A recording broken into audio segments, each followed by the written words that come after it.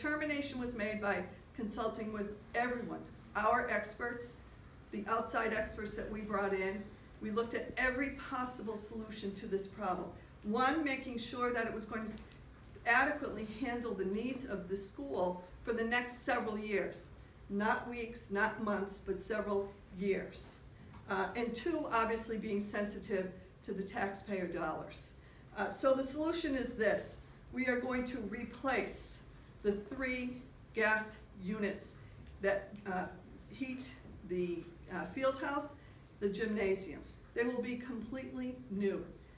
This will come at an expense to the city of approximately $255,000, and that may also go up further if the work has to be done at night or on weekend. There would be extra overtime costs.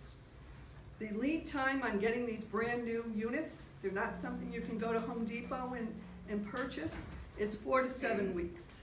We are speaking to DCAM about obtaining a waivers to try and make this as efficient in terms of the lead time of getting these units, and we expect that to be approved.